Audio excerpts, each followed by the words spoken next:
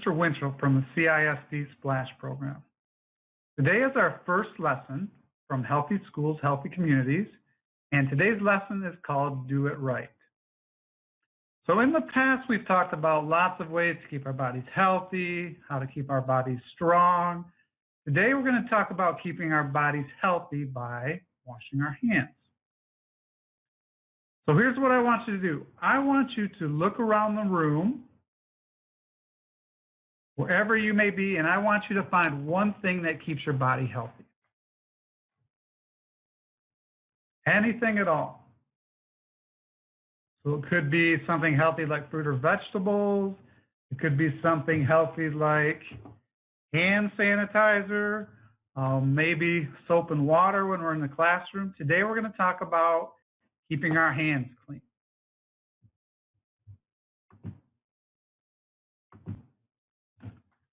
All right, so look at our slide on the right. That is bacteria or germs. At any given time, we can have thousands and thousands of germs on our hands, especially if we don't keep them nice and clean. So that's what germs look like on the right.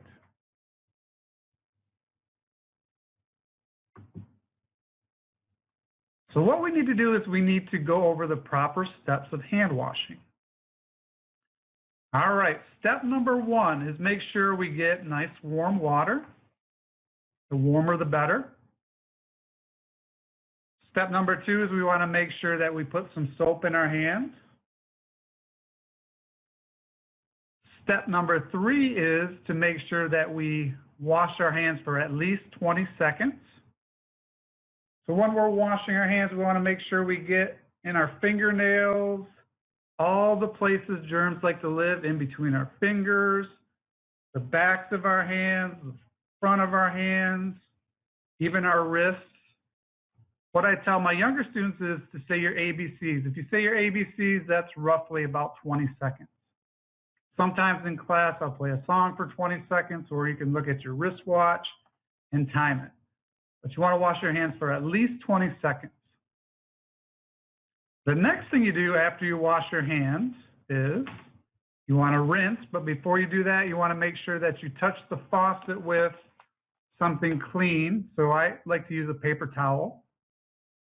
Make sure you rinse all your hands clean from the soap. And last but not least, use something clean to wash it or to rinse off your hands. So a clean paper towel or a clean towel. All right, so those are the proper steps of hand washing. Warm water, soap. Make sure you wash those bad boys for 20 seconds. All right, make sure you use something clean to touch the faucet because there's lots of germs on a faucet.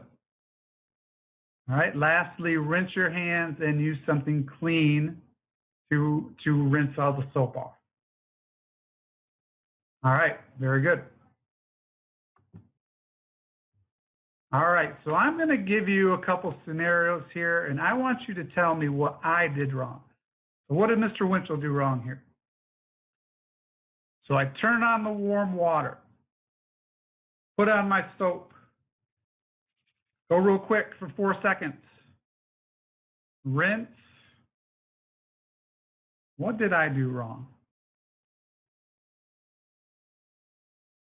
All right, so I did not wash my hands for 20 seconds. We want to make sure we do the entire time, and we want to make sure that we get in between our fingers, nails, back of our hands forward. All right, very good. This time, I put some soap on my hands, rub it, rinse it real quick, dry them. What did I forget to do this time? All right, if you said I forgot to do the first step, which is to get warm water, then you are correct. So remember, the very first step is to get nice warm water. All right, here's another scenario. This time I turn on the warm water. I wash for 20 seconds. Then I touch the faucet. What did I do wrong that time? I forgot to use a clean paper towel to touch the faucet. Remember, there's lots of germs on a faucet. So we want to make sure we use a clean paper towel to turn on that water. Very good. All right, let me give you one more scenario. This time I turn on the warm water, put on my soap, wash for 20 seconds, clean paper towel, turn on the faucet to rinse my hands, and then I wipe them on my coat. All right, what did I do wrong that time? If you said I forgot to wipe my hands with something clean, you are right. All right, your coat might be kind of dirty, it might have germs on it, so we want to make sure we use a clean paper towel or a clean towel. All right, very good.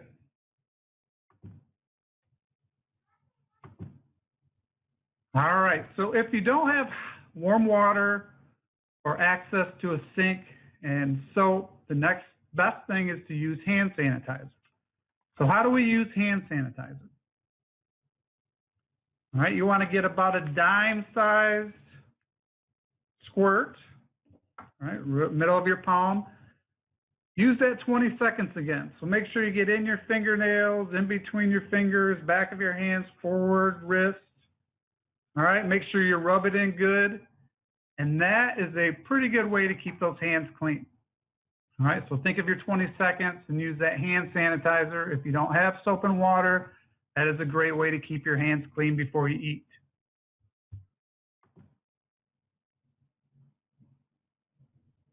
All right, so hopefully we don't have any questions on why it's important to keep our hands clean, because those germs that we touch our food in our mouth with can get inside our bodies and make us sick.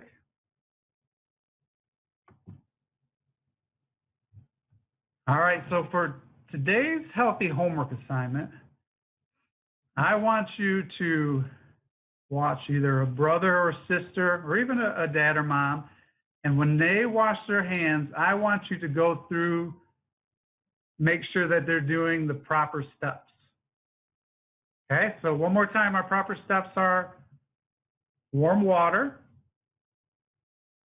make sure they're getting soap, make sure they're going for 20 seconds.